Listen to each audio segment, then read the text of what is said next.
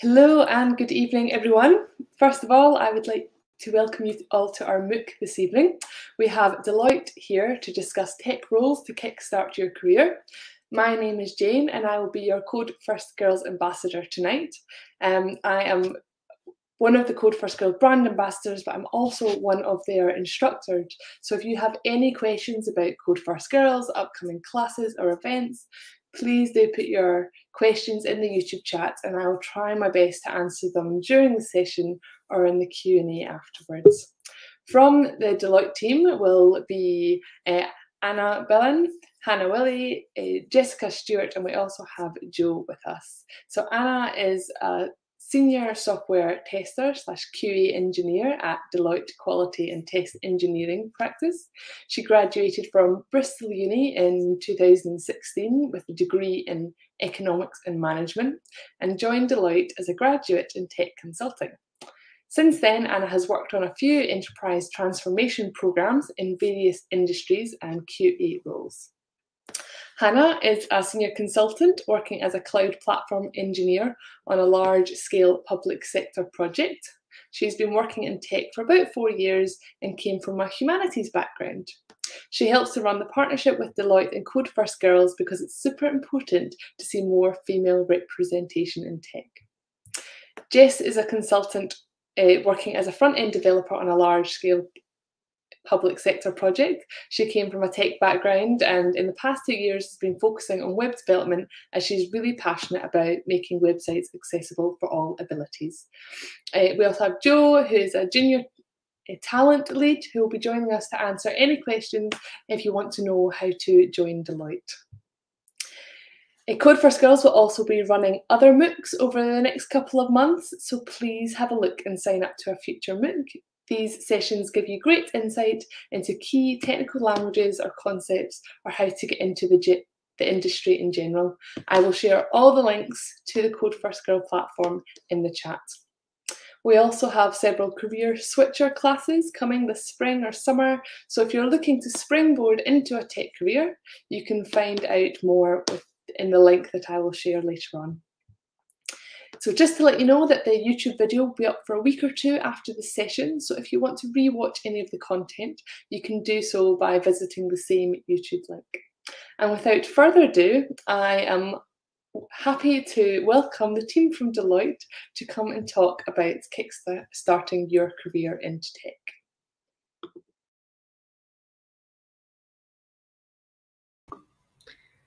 Hi everyone, hope you can see the screen and see us.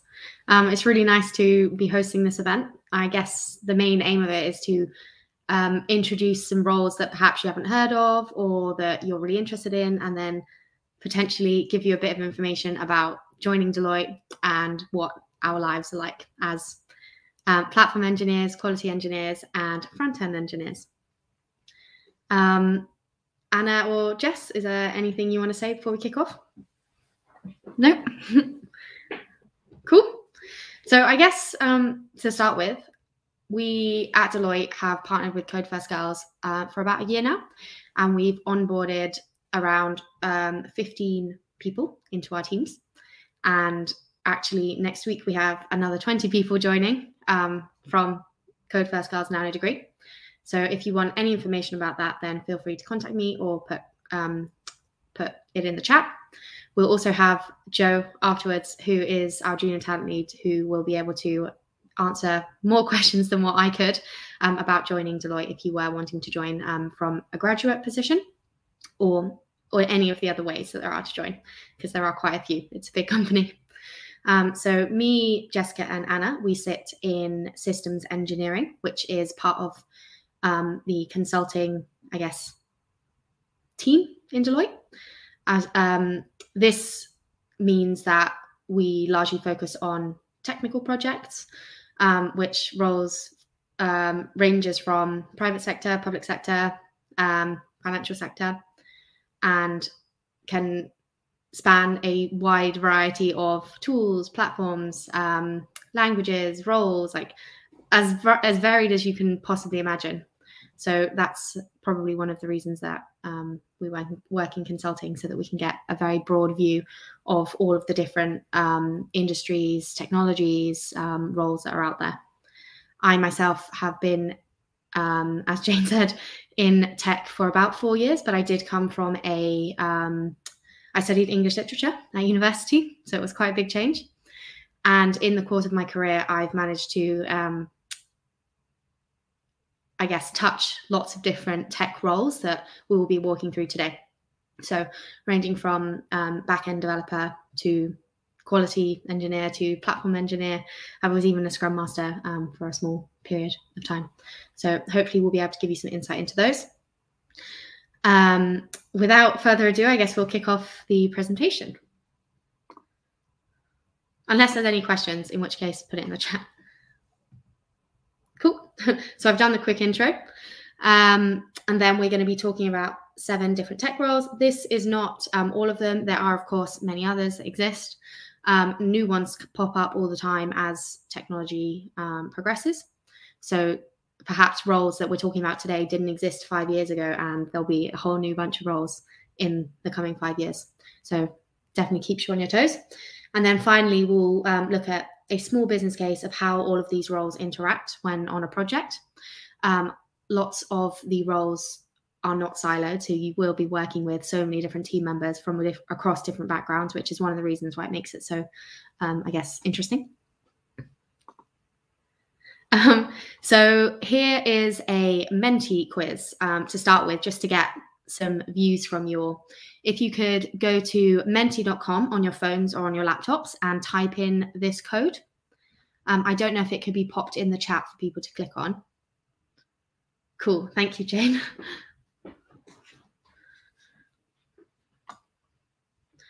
Okay, so then we should start seeing some answers coming through.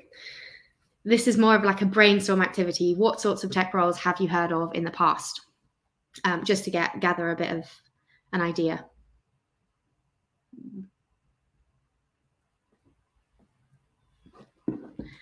Is it working? Just going to check on my own phone. Oh, yes, it is. Perfect. Okay. Okay, so we're seeing UX design, data science, front-end dev, web dev, UI designer, DevOps, full stack. Okay, so seeing some common themes. Definitely people are more aware of the front-end developer, back-end developer, as well as UI, UX. I'm quite surprised about UI and UX, just because that is also fairly new, but that's great. Tech lead, oh, that's an interesting one. Product design, cybersecurity engineer. Okay, I think that person, probably whoever typed cybersecurity engineer, probably has a background in tech to know that. Cool. Okay, so lots of different ideas. We'll be going through some of these today, but not all of them, just because there are so many. Cool. Okay, I'll go back to the PowerPoint. Okay, so the 7 that we're going to be going through are front-end engineer, back-end engineer, platform engineer, solution architect, scrum master, business analyst, and quality engineer. So these are all, I guess, roles that me, Jess, and Anna interact with on a regular basis, day-to-day basis. There's lots and lots of these roles at Deloitte, and I guess our experience with them is probably why we've picked them today. But not to say that data scientists, UX designers, UI designers, product managers doesn't exist. Like, obviously we have those as well, but we've just decided to spotlight these ones.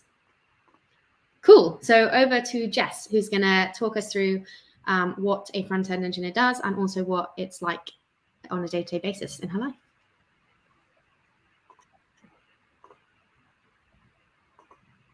Yeah. Hello, everyone. I'm Jess, and I've been a front-end developer at Deloitte for about 2 years now. The role of a front-end developer is usually taking user requirements and page designs and kind of translating them into the real thing. into web pages. Front-end designer or front-end developers tend to work on the part of the website that users kind of see and interact with. As part of the role, we aim to give the user a great experience by making websites as accessible as possible, because we want users with different abilities to be able to understand and navigate the web content. This can include things like using clear fonts, making sure the pages can be navigated using tabs, and making sure screen readers work as well. We also have to think about the different ways that people are going to be accessing the websites. So there's lots of different desktop types. There's Chrome, Internet Explorer. We have to worry about all those in different screen sizes, and also the range of different devices that can be used. So different mobile sizes and stuff. And as you can tell, there's a lot of different types we have to take into consideration now. The main technologies you'll come across during front-end development are HTML, CSS, and JavaScript. HTML would be used for the page content, CSS would be used for styling, and JavaScript would be used for the actual logic of the page. So, for example, what happens behind the scenes when you click a button. Front-end developers tend to use what we call JavaScript frameworks, which are a collection of code libraries. They tend to make our lives a whole lot easier. So if you ever hear of people mentioning React and Vue and Angular, they would be the three most popular ones at the moment. Other tools that we would use would be the typical kind of developer tools. So VS Code or Atom as an IDE, GitHub for version control. Or if you're like myself, I prefer a nice user interface. So I use something called Fork or Get Cracking, just something that makes it look a bit nicer. We also use things like Jira to keep track of our tickets. I think Jira is pretty broad across all of the different stages. I think every one of us will have used Jira to keep track of our progress on tickets. Personally, for myself, how I became a dev was I joined Deloitte about 3.5 years ago, and I did come from a tech background, but I kind of had no idea what area of development I wanted to go into. And if I'm truthful, I didn't really know even the difference between front and back end development. Or even I hadn't even heard of the term platform at this stage, to be completely honest. I also kind of had this misconception that front end developers had to be really arty and creative. But from the Menti before, I can see that people are kind of separating those roles now, that designer can be a completely separate role, the front end, which is good. I'm not very good at the actual design of pages, but I like putting them together anyway. So for me, I've took on a load of different projects before I was a front end. I was using Python, I was using low code kind of softwares, and then I went on to a project where I was kind of just expected to pick up a lot of different roles when things were needed. And I started working on the front end with the client was using Vue.js. So I used that for a few weeks, and then following that, got a bit of time to do some Udemy courses, picked up a bit more knowledge, and then went on to an internal project for a couple of weeks.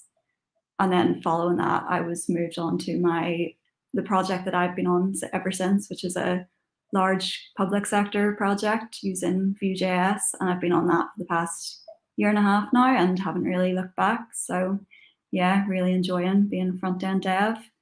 My typical kind of day-to-day role, I would start the day with a morning stand-up at 9:30, where the team of developers, business analysts, testers, everybody kind of comes together and we give updates on our tickets. Again, probably going to be the same for every person who's speaking. We all have stand-ups, I would say. This is usually led by our Scrum Master. We usually give updates of what was completed the day before, and more importantly, anything that's blocking any kind of future progress that could jeopardize our release going out. Following this, my day can be very different depending on what I've got going on. So usually it is writing new kind of front-end code for new features. It can also be, at the minute, when we don't have that many features planned, we can be doing tech debt tickets. So that's tickets where people maybe don't see the progress, but we're actually improving the code base in the background. So for example, at the minute, we're converting some of our code base to TypeScript to improve the kind of reliability of the code. I also quite regularly pair program with others in my team, especially on really difficult tickets, because I find it makes the whole experience a bit less stressful, and it can actually be quite enjoyable with a lot of my colleagues.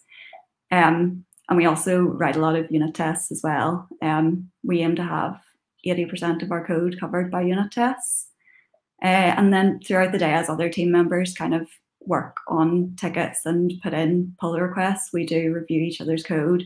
So every piece of code that we write is reviewed and approved by multiple people. So you never have to worry if you're not sure about if a piece of code is good enough to go in, because somebody will kindly tell you. And then just in general, we have a lot of conversations throughout the day with back-end developers, business analysts and stuff about maybe any issues that we're having with connecting our front end to the back end, and just any kind of questions that we have on requirements that have maybe come through on a ticket. So yeah, there's a lot of side conversations as well. What I like about being a front end dev, it's kind of the visual aspect of it. I feel like with front end development, you can you see your progress straight away, which is something when I was working in the back end, I couldn't see so much. I'm quite a visual person, so I like making nice user interfaces and stuff.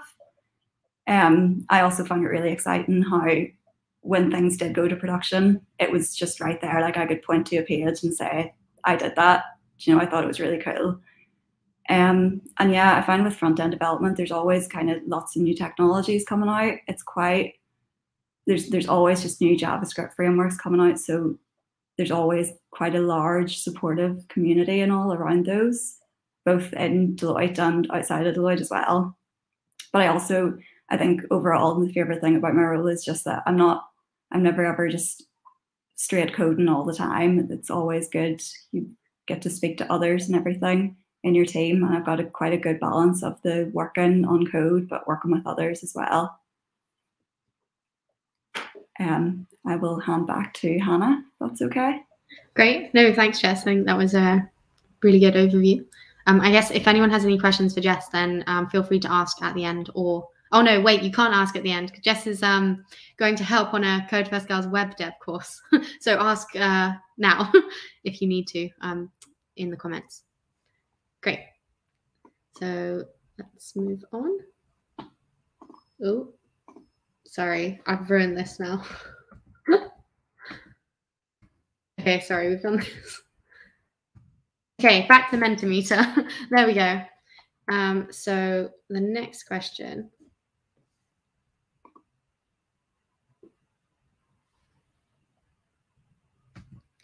Okay, here we go.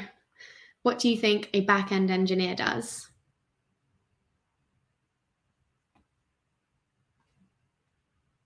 I feel like back-end engineer is probably one of the most known about roles in tech. So I think people might be quite spot on with answers here.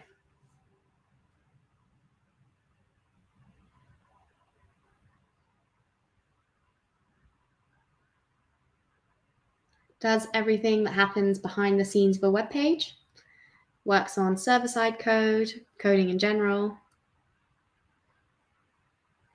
Yep, that's definitely right. Although I'm sure Jess would argue that lots of things behind the scenes of a web page are also done by a front-end developer. Works on the background, how it works, makes APIs. Yep. Writing scripts. Yep. What Jess does with the coding / binary side of things, like that. Builds the structure. And then there's one there, works on a database to make sure it works as planned.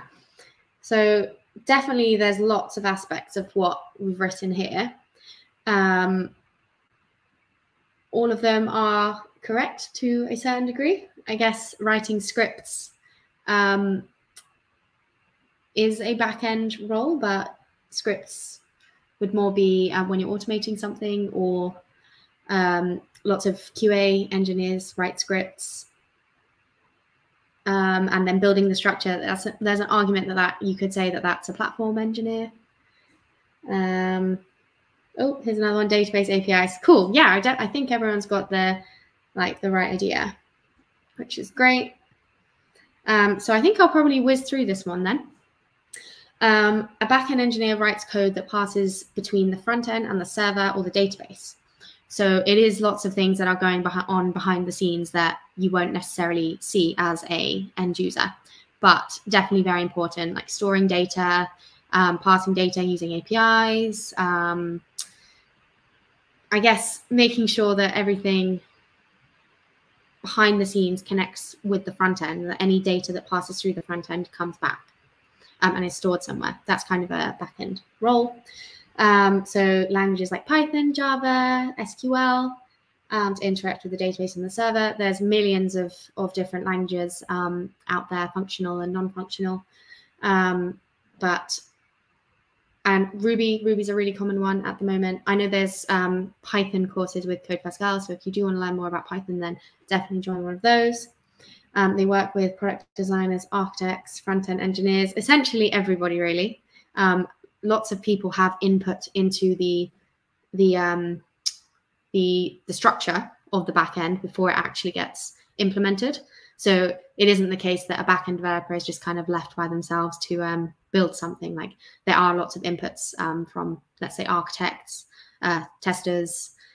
Even Jess will have to interact with a lot of backend devs to make sure that things pass through properly. There we go, integrating the user-facing elements. And then some of the tools, not all of them, this is just like a fairly concise selection. So nowadays, integrating with platforms like AWS, TypeScript is a coding language, just an example, using Postman to test and build your APIs, same as Swagger, we would use that for. GitHub to host your code and source control it. MongoDB as a database. It's a fairly new type of database, but very popular. Maybe some of you have heard of it. And then Jira to manage your tasks. I think I see, there's a question for front-end dev, which I'm going to interrupt back-end dev and get Jess to answer just because she has to leave soon. Is that okay, Jess? Yeah. I was actually just typing out a reply with a link here that I was going to send, but I would say the best way to kind of start learning any kind of web development, online resources, definitely. I was about to tag a Udemy course that has been highly recommended amongst our kind of front end group. It's called the Web Developer Bootcamp.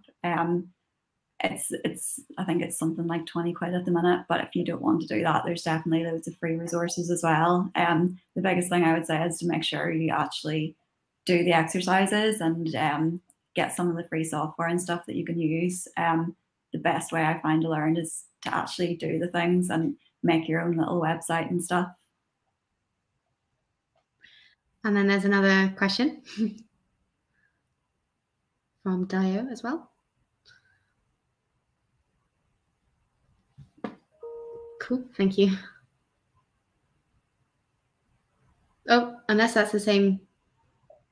Oh, yeah, sorry, I can see it now. Okay, it's a similar question, I think.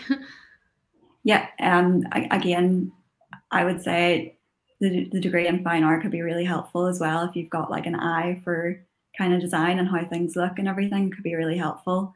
Again, just having a look at online resources and just testing things out by yourself would be a great way to get started. There's also a Code First Girls web development course that's for 8 weeks. Lots of different companies help to run them, but Deloitte have one as well if you ever wanted to join that. I think the web dev courses with Code First Girls are really really useful. That's actually when that's one of the ways I first got into tech. When I was at university, I did one of the Code First Girls web dev courses. So cool. Okay, no more questions for Jess on the chat anyway, but feel free to keep adding them in. Cool. Okay, me. So I've been a platform engineer for, I'd say, about 2.5 years now, on, I guess, various different projects. I spent quite a lot of time as a back-end engineer as well, or at least I did a combination of back-end and platform. Platform is quite an interesting one, because if you speak to 10 different people, you're going to get 10 different answers of what a platform engineer does. It's often confused with a DevOps engineer because there are certain things that are fairly related.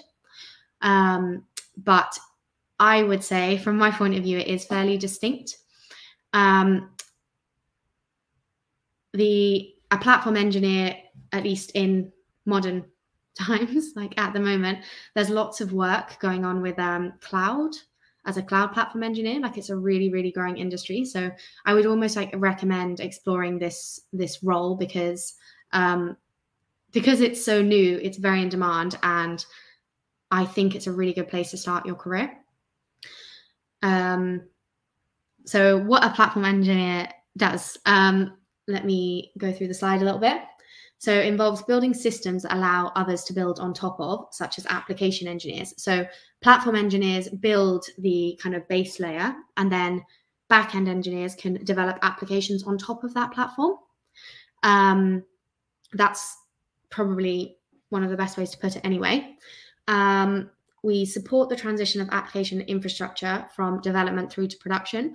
So there is an argument to say that that is a DevOps role, but it is often seen as a platform engineer role as well. We use infrastructure as code to create and manage large-scale distributed systems in a safe and maintainable way.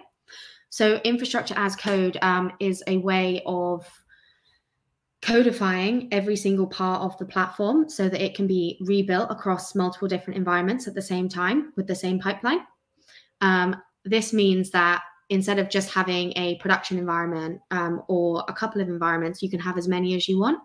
And the, I guess, beauty of it is that it's all source controlled. So manual changes never need to happen. And there's much fewer, I guess, bugs that come from pipelines, deploying things. Like with infrastructure as code, everything is in like one repository. The infrastructure as code tools that you might have heard of, or languages, are Terraform is probably the most common one, or there's another one called CloudFormation, which is AWS's own infrastructure as code language. The tools that we use, as I said, Terraform, something like Azure DevOps, which is for our pipelines and also to host our code, a code visualization tool like Visual Studio, things like Ansible. I put AWS there as that's an example, and that's what I personally work with all the time, but there are obviously many other cloud providers, and also obviously you can have on-premises. I personally have only ever worked in cloud, so I can answer more questions about than if it's on-prem, but I can definitely try to answer your questions anyway. I got into platform engineering by mistake almost. I was on a project where the platform team was really, really busy, and I was looking to move into a technical role, and the platform team needed the most help, so it made sense for me to move into that. I did eventually end up spending about half my time in the platform team and half as a back-end developer, but to be honest, it was really helpful to see end-to-end, because what I was building as a back-end developer, I would then build the infrastructure that it sits on top of. So I really enjoyed that, and then had a few other back-end roles and ended up coming back to platform. I personally really like it because it's such a modern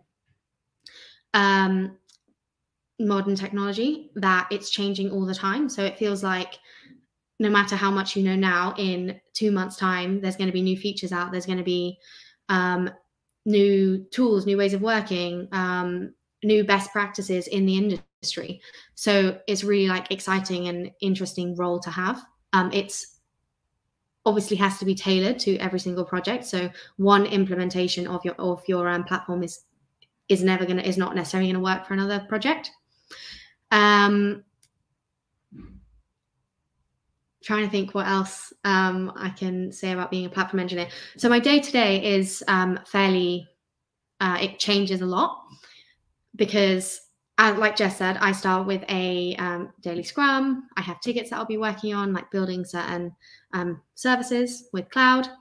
If any major incidents come in production, then I will help to triage them, investigate what's wrong, and then fix them. So that's often very exciting, but sometimes stressful. But it does mean that you get into the thick of it and you work with lots of different team members.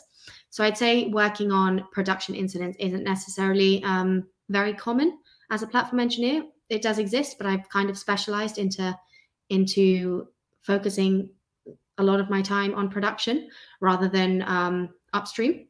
That doesn't mean to say I don't code, like I still do.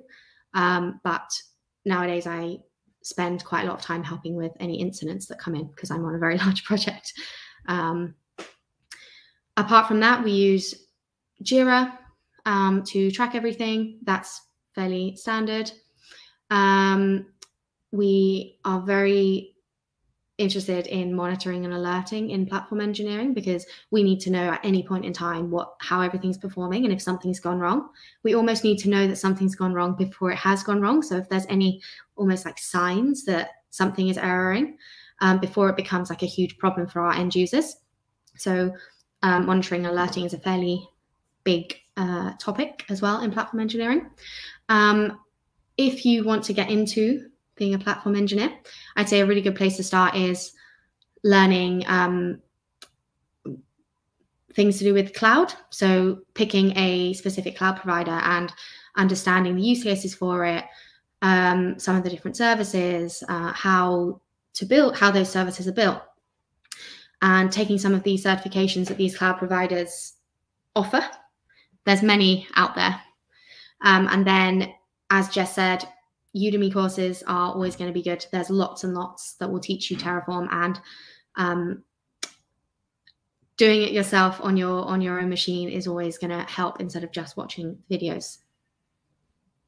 Cool. Any questions before I move on?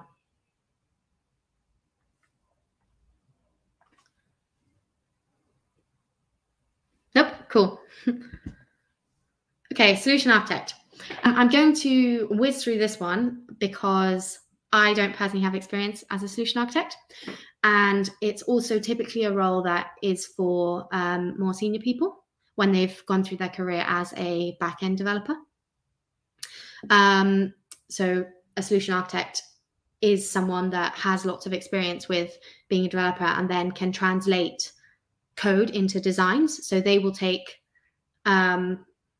I guess, product requirements and make them into diagrams so that they can then be referenced from back-end developers or platform developers even. They have a very, very important role in establishing quality across the system. They have almost like a bird's eye view. So they're responsible for evaluating an organization's business needs and determining how IT can support those needs. They identify technology solutions to meet the business requirements. They describe the structure, characteristics, and behavior of those software to project stakeholders. They're often with diagrams, and they're typically someone with many years' experience. I'd say having a really good solution architect or a team of solution architects on your team is always going to be helpful. Cool, business analyst.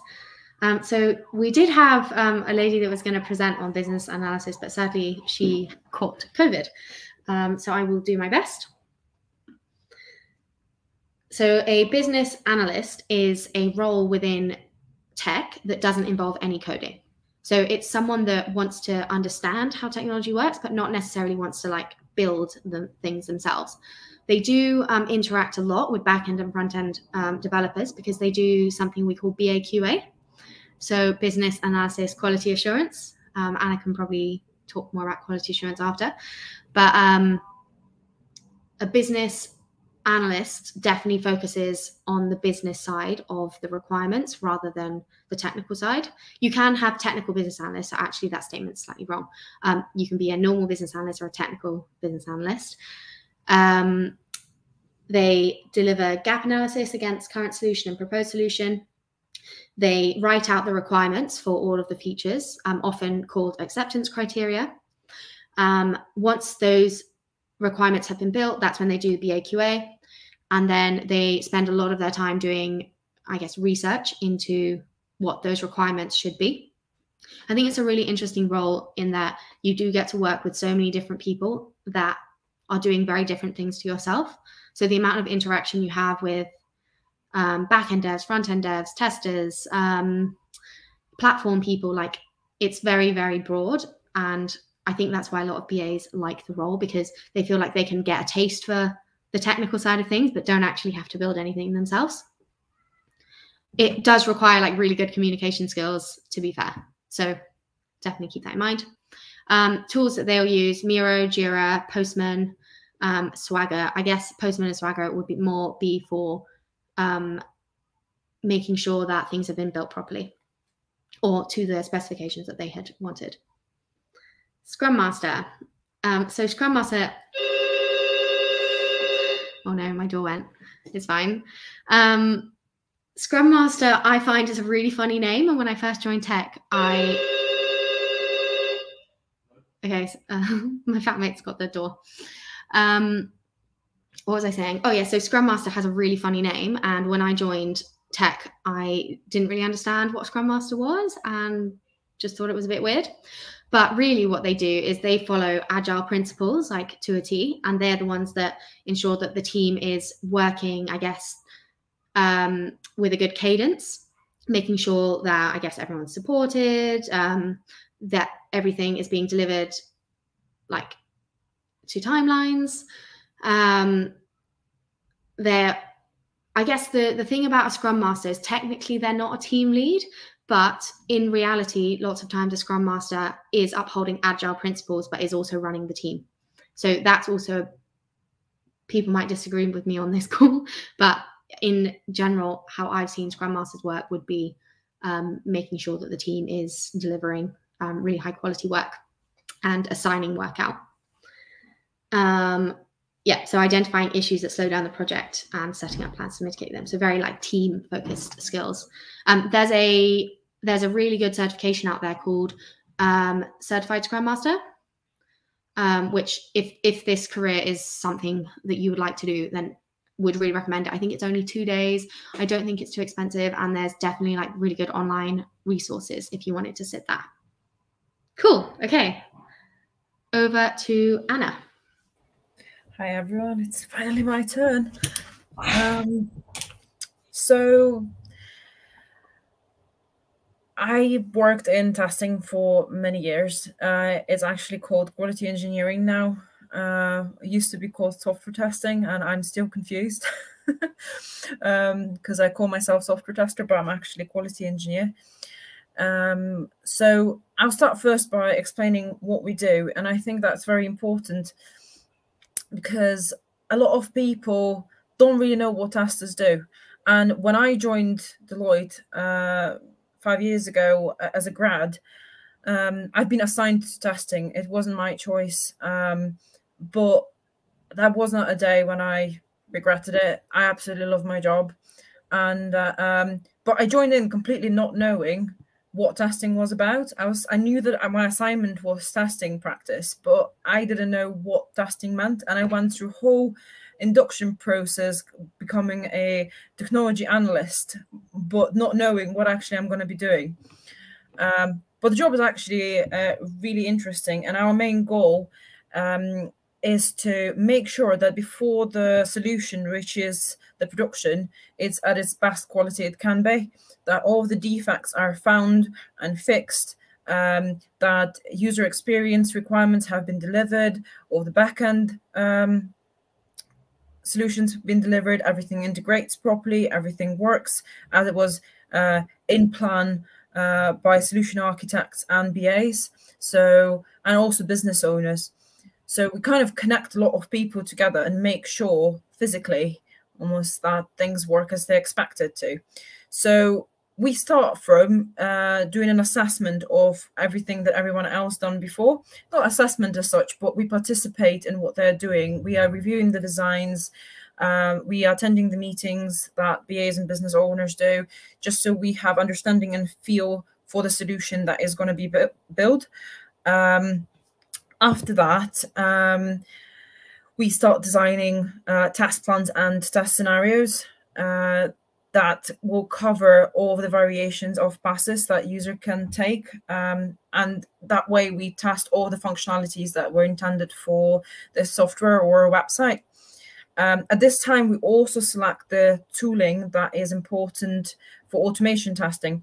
The testing job in general can be divided on two types of testers. So it's manual testing and automation testing. I'm personally a manual tester, but you could choose paths in whichever you are more excited about.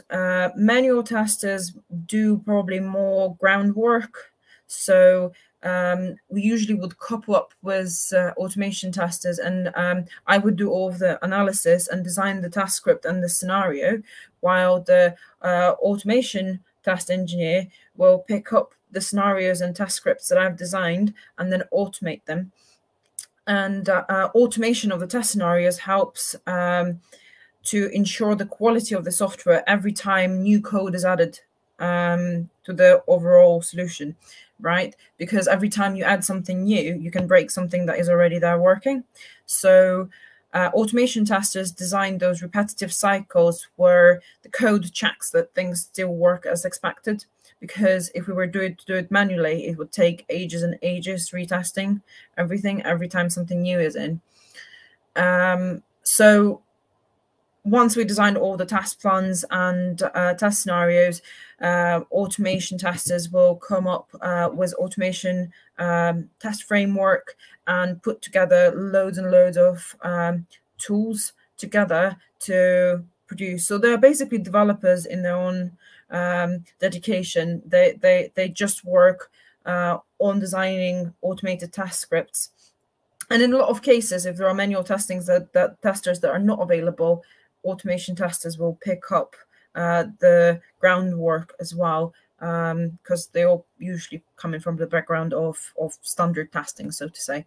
So from manual perspective and probably overall testing perspective, there are a list of tools that we would use to record our task plans and task scripts, and those will include Jira and Azure DevOps and ALM.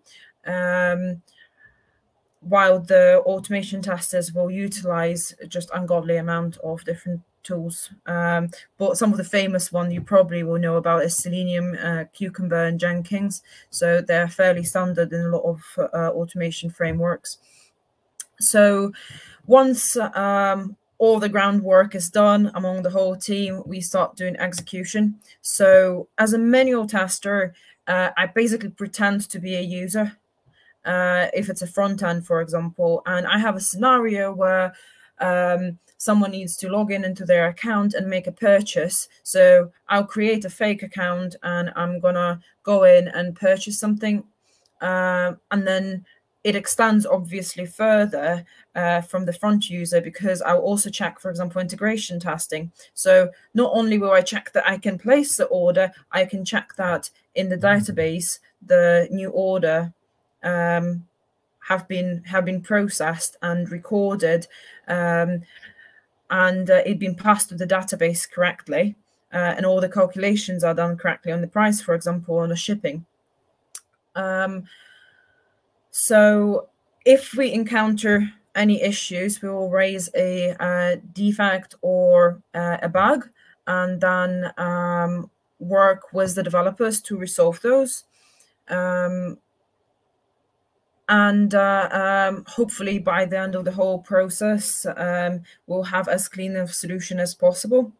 So, and the last stage of our job, so to say, is reporting on what we've done in the whole test cycle. So we would collect all the test results, all the defects, and present it in the documentation to make very wide range of stakeholders like business owners, project managers, dev leads, etc., solution architects, to explain to them what work has been carried out, what findings did we find, what have been fixed, how many defects have been fixed, what are the areas of the solution we think was the riskiest and where developers need to pay more attention in the future. So it's a very interesting job in a way that you have to do a lot of different things, which seem kind of, you don't just code, right? You do something from what BA does, you do something from what solution architect does, you do something from developer's job, and then you bring it all together.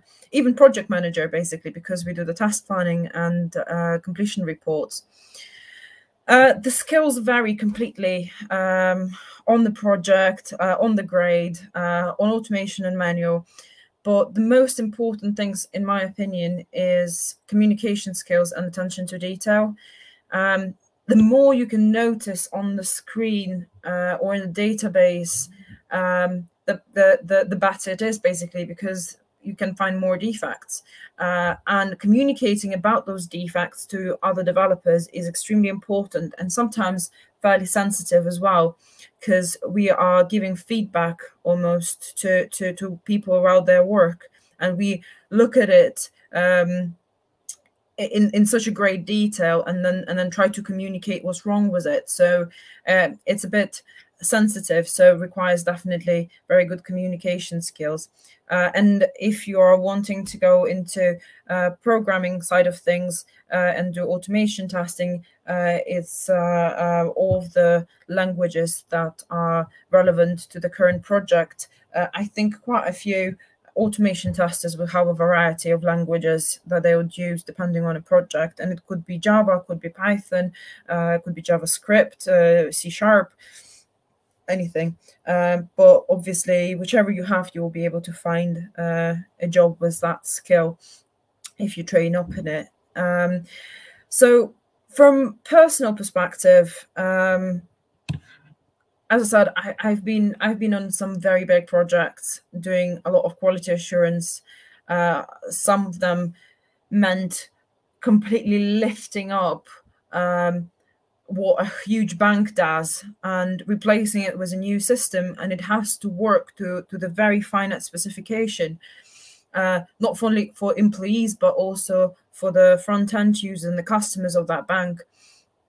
And it's extremely satisfying when you find the defects and fix them and bring the solution to the point where it's flawless, because you kind of feel really good that it's you who found it, and the person won't need to experience the stress of finding that defect in the solution at the end. Because when I was doing some of the banking stuff, you think, if I don't find this defect in a checking system, I know that the person might try to withdraw something from their account and never receive their check. And then they will have to go through all the frustration of calling the bank and finding out where their check, looking for it. And it costs so much energy to deal with it. So it makes me very happy that what we do at the end is find those little issues that make people happy at the end. And also, amazing part of the job is that you talk to so many people. So as Hannah mentioned about BAs, testers are very similar in that way. On my day-to-day job, I talk to at least 3 or 4 BAs because I manage multiple pieces of testing. I talk to 3 or 4 developers. I'm going to talk to solution architects, project managers, and obviously the product owners who are actually responsible for their paying guys, you know. So and you have to communicate with them about what you're doing and what are the results and what's the progress. And the final thing, I think that the best part about this job is I compared it recently with ice cream shop. As many as there are technologies in this industry, as many testing flavors there is as well. Whatever you fancy doing, you will find it in testing, and you don't have to develop as well. That's the point. You don't have to be an automation engineer. You can be a manual tester like I am and just play around with old tasks that you might feel excited about. So my personal passion was artificial intelligence, and I thought, wow, this is really something I want to do and know how it works. And I wanted to be one of the first people who would test general AI and, like, you know, all the human machines and how do you test that stuff. So I decided to specialize in AI testing, and went into that industry. But other people go with cloud testing, database testing, data testing, specific industries, maybe banking, maybe public sector, whatever your soul calls you to, I would say. But I think it's a great job, and I think it doesn't get probably enough of the light sometimes when talking tech. So it was really nice to talk about it today for a bit. So if you have any questions, please ask them as well. Happy to answer anything. I'll pass back to Hannah. Thanks, Hannah. That was really good. I feel like we should probably have questions at the end now. There's so many in the chat. But yeah, thank you. Oh, cool. Okay, so we are right at the end of the presentation. So I just wanted to show in a, I guess, visual form how all of these roles interact. I think potentially traditionally people might have thought that if you're a back-end engineer or a front-end engineer or a BA or whatever it may be, that you did your job and that was that. But the fun thing about, I guess, working in tech teams, which mostly work in agile, in like an agile way. I know someone's asked what agile principles are, so I'll explain that after. But yeah, the fun thing is you can work with so many different people and see so many different things. So sometimes from working with someone, you might actually realize, I would like to do their job, and it's a fairly easy transition because you can shadow them, you can ask for help, you can, I guess, get resources from them, all that sort of thing. But anyways, so our business case is going to be how to add a contact form to a website. So I got like a tiny little example of what a contact form could look like in the right-hand corner. So your business analyst would define the requirements of the contact form. Your solution architect would specify the technical requirements and create system diagrams for others to refer to. A front-end engineer would then build the front-end elements based off the designs. A back-end engineer would build the server logic and methods associated with the form. A platform engineer would then build the underlying platform to host the website or to host this form and deploy the code. A quality engineer would then validate that the form is built to specifications and bug-free. And a Scrum Master would be managing or overseeing the end-to-end process and coordinating the team with agile methodologies. So even though this is all in a circle, like, I guess I should have displayed it in a way where it's kind of like lots of lines going everywhere, because you end up, it doesn't all happen in order almost. Like sometimes you'll end up like a front-end engineer and a back-end engineer will work together, and maybe the back-end elements are built before the front-end elements or something like that. So I wouldn't say it's like linear, but the point I was trying to get across here is that everyone works together, and it's a really, I guess, exciting industry to be in. Cool. Final Menti.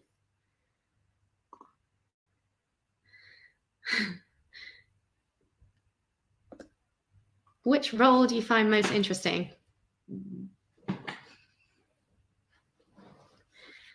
I guess I'm interested to see.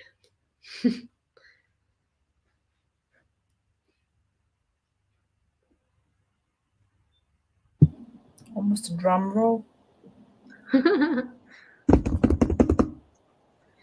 Assuming it works.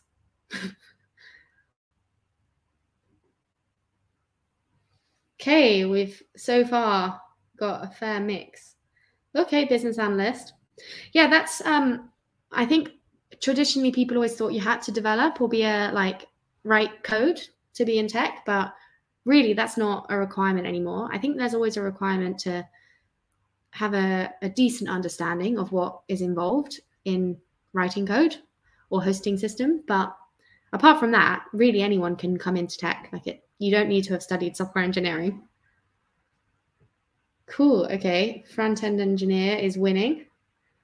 Scrum Master's coming. Scrum Master is really good if you really like organization and you really like being like a team lead almost, and dealing with lots of quite high stakeholders, because you, I guess, are responsible for the team. Solution architect, I feel, is a good one further on in your career. But again, it has a lot of responsibility, because if you design the system wrong and it gets built wrong, then ultimately it is a bit your fault. Cool. Front-end engineer does seem to be the winner. I will message Jess. Oh, well, I know the name of the web developer course anyway. It's called the Web Developer Bootcamp on Udemy. It will have, I'll find the link after and I'll send it to Jane. But it will have thousands and thousands of reviews. I think it's the Ultimate Web Developer Bootcamp.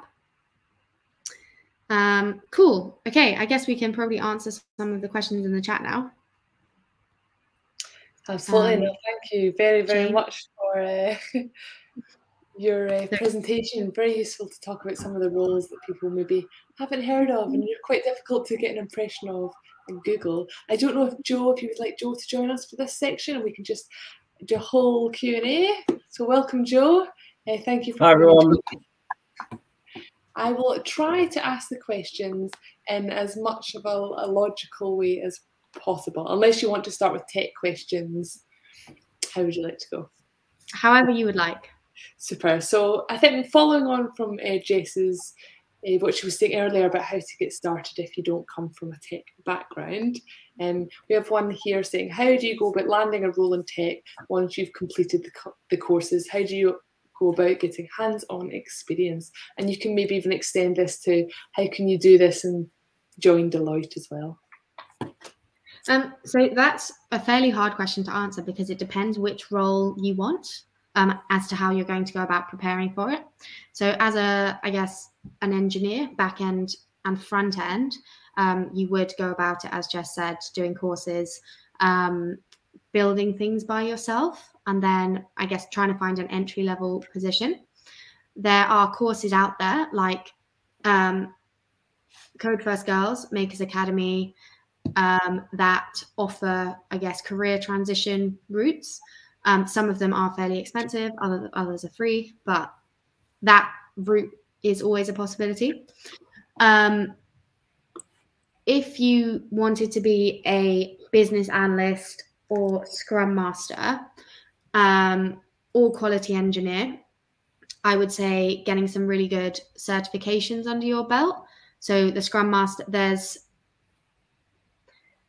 quite a few agile certifications out there from like a company called Prince 2, I think. And then there's also a quality, wait, Anna, I've definitely done this certification. What's it called? The testing one. ISTQB, that's what it's called. ISTQB, so write that one down, which are really good ways to learn about what software testing is, also what agile is, how we can work nowadays.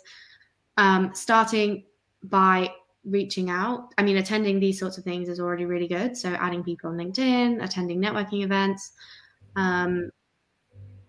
tailoring your CV to showcase the skills that are required for that job. So Anna was saying that to be a quality engineer, you have to be very communicative and very detail oriented. So that is probably something that you'd want to highlight, as well as, I guess, maybe any learnings that you've done, courses, certifications. There are lots of companies that take you from entry level and train you up to be these, to have a role in these, to have a quality engineer role, Scrum Master, business analyst. So like at Deloitte, we do that, for example. Our graduates are not expected to come in really with any prior skills. We train them up along the way. And then I guess solution architect, you can't really train to be a solution architect. It kind of happens along the way, I think. So I won't answer that one. Platform engineer, trying things out yourself on your local machine, doing some Udemy courses, looking into the most popular tools, Terraform, having a really good understanding of cloud, because that is where a lot of jobs are nowadays, would put you in a really good place. I think it's harder to try out platform by yourself compared to front end or back end, like at home. But that being said, because it is such a growing job, there are lots of vacancies. So lots of graduate programs or entry level jobs would be offering that role. And if you say that you've got, oh, I've done this entry, like I've done this basic AWS certification, I've done a 12-hour course on Terraform, I've built this by myself, like that's already showing that you are very proactive because it is quite a niche job. Did that answer? I hope that answered. Yes, I think you gave all the information that might be required. Would anyone else like to add to that based on their experience and getting their role if they've not necessarily come from a tech background? I suppose my only addition really would be, and it does focus on that idea of like applying for entry-level roles. I would absolutely recommend, like, every role we've talked about this evening, Deloitte offer, and you can get to one of those roles via one of our junior talent pathways, whether that's, you know, as a graduate or not. And all of the certificates and certifications that we talked about, they're actually not prerequisites. So I think quite a few of us haven't come, like I know Anna certainly hasn't, Hannah and I and myself, I don't think any of us have come from really technical backgrounds. Like I did economics at university. So you really don't need much of you don't need those tech requirements as prerequisites to apply. And certainly if you just Google Deloitte and then go onto our early careers website, you can have a browse through the roles and kind of, we call them analyst personas, that we offer. And you can just apply via that. And kind of the actual recruitment process is not that elongated fair anymore. They've streamlined it to an extent. So it's one online application form, which isn't overly strenuous anymore. You have one assessment day, which involves a group exercise, a solo topic presentation, then a final round interview in one day. And that's it really. And then, yeah, the sky's the limit after that point. And frankly, all of the qualifications we talked about, so things like ISTQB, from the test perspective, all the AWS cloud training, etc., will pay for you to go and do that once you've joined. So you'll gain the qualifications and the experience as you work towards these types of roles in whatever various pathway you take. So yeah, that would probably be, you know, I think applying would be my go-to action, to be honest. Absolutely. Can I also add, I think that you shouldn't be afraid to apply whatever your background is. We have absolutely immensely diverse background in a lot of those roles. We have people who worked in retail, who worked in circus out of everything, and Apple, genius engineers, all sorts. And everyone is welcomed. And moreover, different perspectives are also very welcomed, because something that you have done in your life might be a unique selling point for you specifically on some of our very specific projects with very specific clients. So something that you think might be not important can be actually very, very, very useful for your future team. Absolutely, all very, very useful answers, a good insight as well. I think a lot of us look at a job application and go, oh, we must tick all the boxes, but it's definitely not the case. So I hope everyone takes away what these three are saying, because it's very important. Hannah, you mentioned a little bit more on networking. We do have a question just asking for any tips on networking and maybe what things to highlight in your CV, or how to structure a CV to highlight what you've done. So I'm going to say for this that I can give you my point of view, but there will be so many examples online from people that are applying for jobs really regularly. I had a CV that I joined Deloitte with 4 years ago, and I haven't really had to update it since. So although I do, I guess, see CVs quite regularly, I wouldn't say that I'm the best person to ask. I think for me, when you look at a CV, the important thing is to see that someone has experience using the skills that they are saying that they have.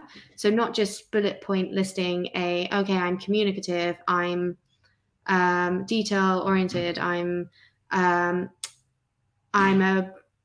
Java. Like, give us some examples of how you can demonstrate those things. Also, not overwhelming your CV with like every single technology that exists. Like, it isn't that likely that you're going to know 10 different programming languages. You might have touched upon them, but really what we care about is what skill level did you get to? Probably with one programming language, because if you know one, then you can most likely switch and adapt around. So trying not to get too, I guess, obsessed with putting 100 different tools and technologies you've used. For applying for Deloitte, I don't think we accept CVs anymore anyway. Joe can keep me honest on that. Do we still? Yeah, no CVs. So that no, would be... we don't. Sorry, it's all just information that you provide you in the online application form. Yeah, so I think that's a much more modern way to look at it, just because if someone hasn't been to a specific university or done a specific degree or have specific experience, like, it's more diverse to have lots of questions that people can answer in their own terms. Yeah. Excellent. Joe, do you have anything to add to that? Because I do have another question following along similar lines, just saying, do you have any advice for attaining a placement or internship at Deloitte in data science or any other tech role? I mean, not really, like, above kind of what I've already said. I mean, the key is to just get your application in. I think kind of what Hannah's points around the CV tips are really good ones in that. And again, it's not so much about CV, but how you fill in the online application. As I said, it's, you know, we don't really have the prerequisites that you must have this technology experience or that X, Y, Z. So it's really about trying to apply your real world experiences, whatever that may be, on the work you have done to now or the experience you've had in your life, in a way that can then demonstrate the types of qualities that we're looking for, namely things like communication, attention to detail, ability to work in a team, ability to drive things forwards. And that doesn't have to be, you know, it doesn't have to be from a job you've had. It can be from experience you've had in life, or, you know, from school, etc. So I suppose it's trying to represent those experiences in a way that proves those skills, rather than be able to say, oh, I've got expert level of knowledge in C# or something. Okay, so I wouldn't stress about that. And then I suppose just for the latter stages, so post kind of the online interview, it's a bit cliche, but really just trying to be yourself throughout those kind of group exercises and solo presentations is kind of the key. I think on the group exercise, make sure you are heard and you give your opinion. You are there being compared to others, so you do need to stand up and be counted. That's not to say that you have to be the person like dominating and leading the group. That's not really the point. But you must, you know, you're there to, again, and it's similar to the way you need to represent your answers on an application. It's about showing an aptitude for some of those skills like communication and working with others and dealing with conflict, for example.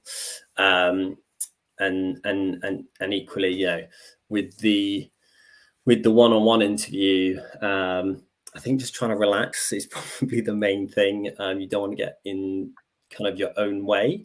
The interviewer's not there to trip you up. They're there to kind of find out, you know, who you are and how you operate. So you really just want to try and let that shine through, rather than kind of like, letting the, I suppose, letting the interview get the best of you, if that makes sense.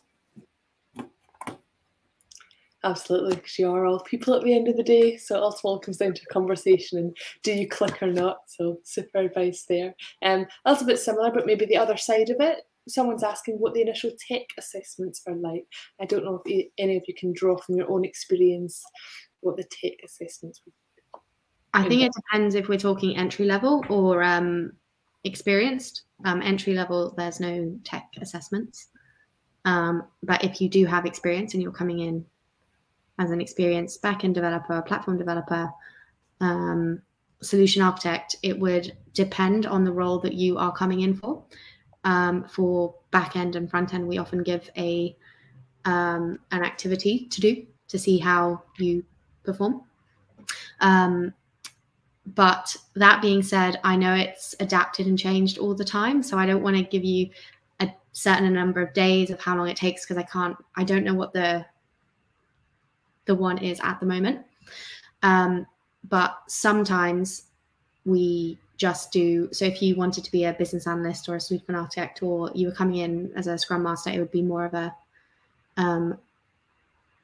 a few interviews of more conversation, like, or demonstrating with whiteboarding or giving a scenario based thing rather than, so it depends. If you want to be, if you come in as a developer, you'll probably be doing an evening test, or and then walking through it with an interviewer the next day. But if you're coming in into a different role, it's probably more likely to be whiteboarding or more talking through your experience. Depends. Does anyone have anything to add to that at all? Okay. We do have another question here saying, do you have to be recently graduated to apply for the graduate stream with Deloitte? No, so when I say graduate, when I say grad job, I mean it's just a graduate level job. I think is probably the more appropriate way to say it. So it's an entry level job. I think you don't have to be a recent graduate. No. Super. Thank you very much for that. We do have a bunch of technical questions based on your presentation, so I will now share them with you. So the first one I'm seeing here is Helen is not 100% sure what a platform engineer means. Would you be able to give an example of a project you might work on and your role in it? Yep. So I'll give you from my perspective, like what I do in my role. I work with Amazon Web Services, so probably one of the largest cloud providers. And what my job to do is to write Terraform code, which is infrastructure as code, to build these services that are required for the front-end developers and back-end developers to build upon. So, for example, I will be building the layer that will host the back-end code in. So we use something called Lambdas within AWS, which are small servers, EC2 instances in themselves, that are triggered based on a certain event, and that code will run and then do something else.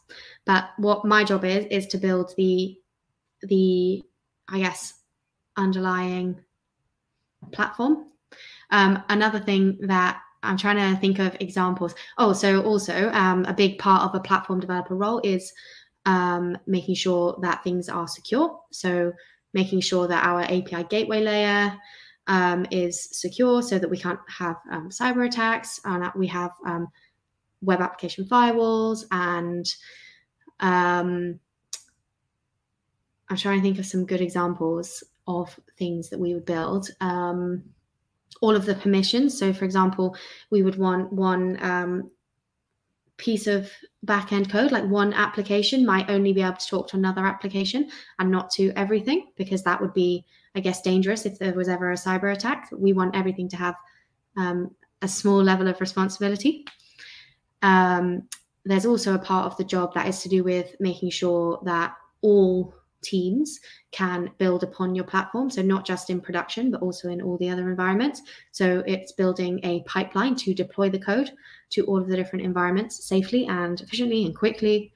Some pipelines I have seen in the past take like 8 hours, but that's not technically our job. We should be making it fast and quick.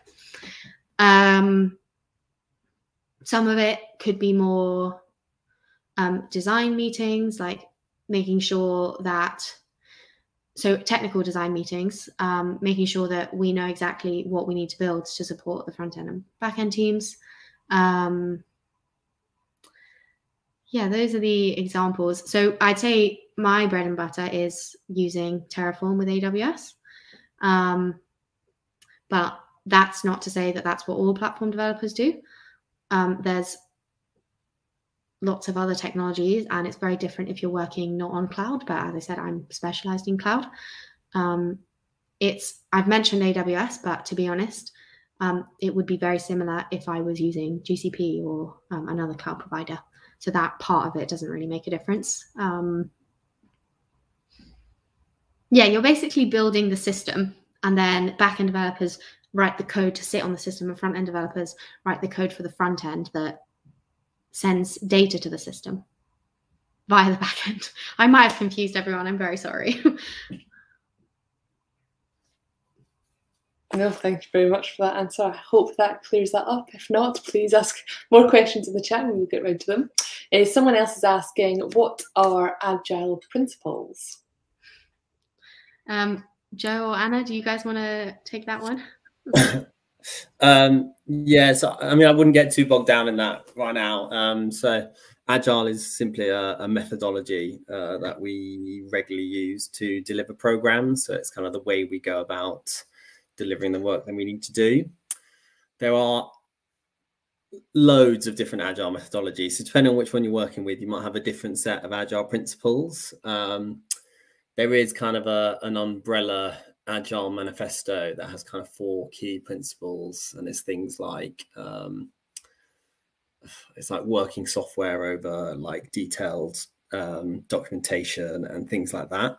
You can if you Google agile principles, they'll pop up. But again, it's the sort of thing you will learn, to be honest, if you were to join one of our pathways. You would almost certainly be. In fact, I'm currently planning persona training for some of our joiners that are coming in at the end of this month, and they will go on an Agile 101 course and learn all about the Agile principles. But yeah, I think as a high level definition, they're just a set of values that help define methodologies that we then might apply to the way we deliver a program. Is using, you've probably all heard of like stand-ups and maybe retros and Kanban boards, using Jira. That's kind of your day-to-day life is like that. I think you can classify 2 delivery cycles models, right? One is waterfall, when you deliver everything in one after another way, so to say. So you design your requirements, you build your code, you test your code, you deliver it to production. It has its own benefits and drawbacks. And you have agile, which is opposite of waterfall, and it's a bit of a grayscale between them two. But agile is about delivering code more often and testing it more often, so everyone around can see what's going on and adjust it. That's why it's agile, because you can make changes to what's going on the project much quicker. And that was a big problem for IT projects in the past, because they would invest millions of pounds into a waterfall project and then realize at the end of it that it's not what they wanted.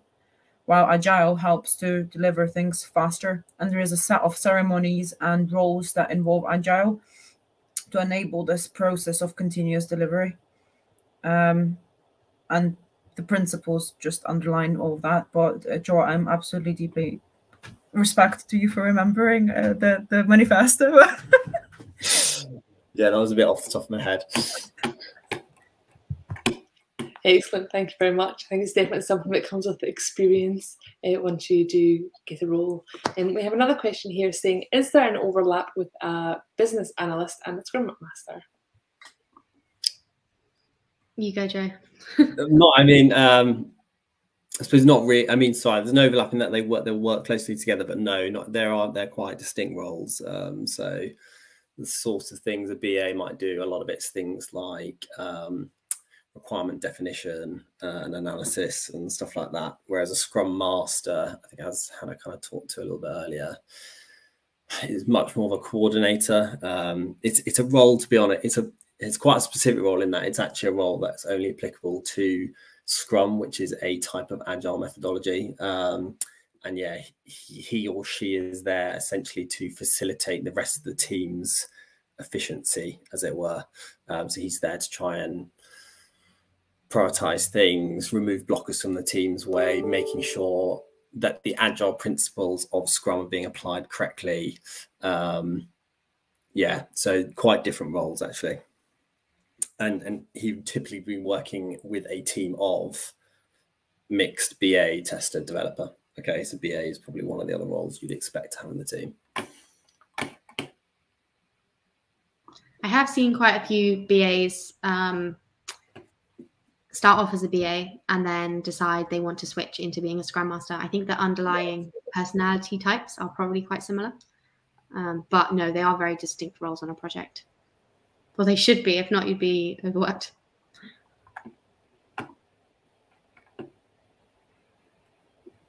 No, thank you very much for answering that. Just whilst I'm seeing a lot of Code First questions in the chat here, I just want to say that there are a number of career switcher courses available. They may be location dependent. It's just because sometimes we have companies come in and sponsor, and you might get a position at the company at the end. They are constantly being put out there. We're constantly getting new courses put up every sort of month or so. There will definitely be a new lot of courses in March, if not before then. So please keep looking at the website. There will definitely be something for you there. The nano degree, the spring cohort has started, or it starts at the end of this month, so applications are closed. But the summer cohort, I reckon applications will open April, May time for maybe a June, July start. I'm hoping to be teaching one of those, so maybe I will see you there. But hopefully that helps. Keep checking the website. There will be something available at some point. We have a great team of people working on that in the background. If you do have any more questions for our people here at Deloitte, please put them in the chat. If I've missed any, please post them again. We have a huge number of comments now. A question for myself to you all. What do you love about your job at Deloitte? How did you get here in your tech career, and what are you enjoying about the company you're working for now? We'll go to Anna. Start with you. Oh, I already spent so much time talking about what I enjoy about my job. I love ticking lists. That's my thing. I love to do lists, and I have loads and loads of those, basically, where I tick off the lists endlessly about what I need to do. And that's what testing is a lot about. You write a lot of test scripts, you have a lot of defects, and then you tick the ticks off all day. So as I said, I love the fact that, and it's partially related to consulting as well. So it's more of a, not just testing, but consulting as well, because consulting gives you the ability to go to many industries, many clients, many projects. I'm cross-industry, which means that I work on financial industry, private, I go to public sector, and I deliver projects all across all different technologies as well. There is different combinations of everything, and every time you come in, and every time it's like, oh, wow, this is so amazing. I have to learn everything from scratch because it's new data, new requirements, new everything, new technology. So it's very exciting, and new people as well, because every team, it's like it's a new family, but it can be that way. We have a lot of very friendly people in Deloitte, and it's almost like you're still within the same. So I'm talking more about consulting here than about testing, but as I already spoke about testing a lot, so I'll talk a bit of consulting for a bit. So you change your project. It depends on the project length, anything from a few weeks to a few years. And every time it's like you're changing either your career altogether or place of work, but you're still kind of rooted back to your team, as I am for quality and test engineering. So I still have my colleagues that I talk to and I refer back to. However, on my day-to-day basis, every year I might have a completely different team of new people who I talk to, and made so many friends over the years, from clients' side, from other suppliers, other providers that work for the clients, and within Deloitte as well. We have very, very big teams sometimes. Some projects can be in hundreds, and every time is something new. Client changes, client offices change. You don't have to work at Deloitte office all the time. Now it's work from home time. Before it was a lot of client side working, and that was lovely as well, because we traveled a lot around UK and world. Saw so many different ways of working as our clients do. And testing just adds additional layer to all of that, because you switch up the technologies and what you do every time, depending on what client needs to be done. But yeah, that's my take on it. Excellent, thank you. I think that's someone that's very passionate about their job, so I really love that. Hannah, what about yourself? What do you love about your job in Deloitte? I'm, I guess, similar to Anna in that it's really exciting to be able to learn new things all the time and change projects. So I think I've worked across all the industries by now, and been a part of things from NHS or a banking app or a car seller, a car dealership, like all sorts of really random things along the way. But it has made it really interesting. And I feel like the skills that you acquire are like really varied. And it often means that you are given more responsibility because you're going onto a new client site, and before you know it, you have to learn everything from scratch. And that's probably one of the things I like about it and what keeps it interesting and why I've been here for 4 years. Also, for me in like a technical role, it's really handy that I'm always given time off to do training and certifications, and they pay for that, which is obviously very nice. So that's something that I know that I wouldn't necessarily get in another job. We aren't given like a budget of like, it's more, we're essentially allowed to do any training course that we want within reason. Obviously, if you say you want to do a £50,000 random presentation course, and no, but if it's an AWS certification or a, I don't know, ITIL certification, whatever it may be, then that's cool with Deloitte. Excellent, thank you very much. And Joe, anything you would like to add on your experience? Yeah, it's very similar themes. I think probably the things that stick out for me in terms of what I like about certainly what I do and what we do, I think probably people would come first. I think so as Anna mentioned, like there's a great selection of people that we get to work with. I suppose I'm particularly talking about those within Deloitte, and you know, we certainly roll through colleagues depending on which project we're on, and it changes up quite a lot. But I've never not had a great team. I think kind of second bit would be opportunities. So both from from an ability to improve yourself, whether it be from like a training perspective, and you know, to what Hannah said, the catalogue of training that we have is frankly exhausting to read. It's so like, there's so much in there, but then equally, like, also if there's type of work you'd like to do or like to follow, you're always going to be able to do that, you know, regardless of what type of tech you're into or what type of industry. So I think both Anna and Hannah have worked across industries. I myself have actually gone down the route of specializing in wealth. Like there's always going to be the types of roles on projects out there that will suit you. And yes, you might need to go out and chase them, but they are there and people will back you to go after them.